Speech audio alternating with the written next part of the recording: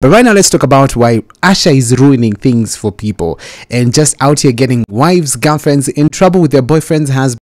So the Super Bowl performance was spectacular. He was on the stage with this amazing lady by the name Alicia Keys. But you know what? As people enjoyed the performance, they couldn't stop but, worry about how Usher was just too touchy with Alicia Keys. The video is up. There's a photo that's making rounds, and I'd like to think that people are not comfortable with how Usher was running his hands around Alicia Keys, who, by the way, is married to Swiss, a producer, and just everybody sympathizing with Swiss, wondering how he's gonna feel when he watches some of these videos and these pictures.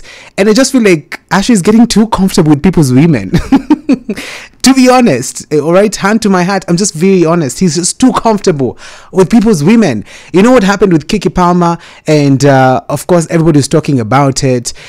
And I'm just thinking, would you be okay if a big celebrity as Usher, and your wife is also out there in the public, also a big celebrity in equal measure, is being held by a celebrity just like that in public, in broad daylight? Nobody knows. Nobody doesn't know that Alicia Keys is married. Usher himself knows that, and he knows too well that no husband is going to just sit there and watch you hold the wife like that. Obviously, they will feel some type of way. He might not really be insecure, but they'll be like, I can't watch that. They will close their eyes, and be like, Usher, I wish you could not do that.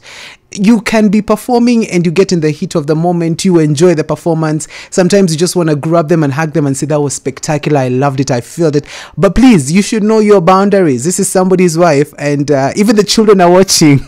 They're like, that's not daddy. That's not my dad. But then the way you're holding her, kuna venye unaweza mshika, lakini kuna venye haufai kumshika. I don't know if you've watched that video. I don't know if you've watched the pictures. Seen the pictures online. Everybody talking about it. But what's even heartbreaking is that they're just, shading Swiss and others. You could read some tweets and you're like, if Swiss is watching this, he'd just feel bad about himself. So bad about himself. That's the power of social media. That make you feel so horrible. I don't know what to make of that. But for me, in all honesty, he's just getting too comfortable with people's women, and it's not okay.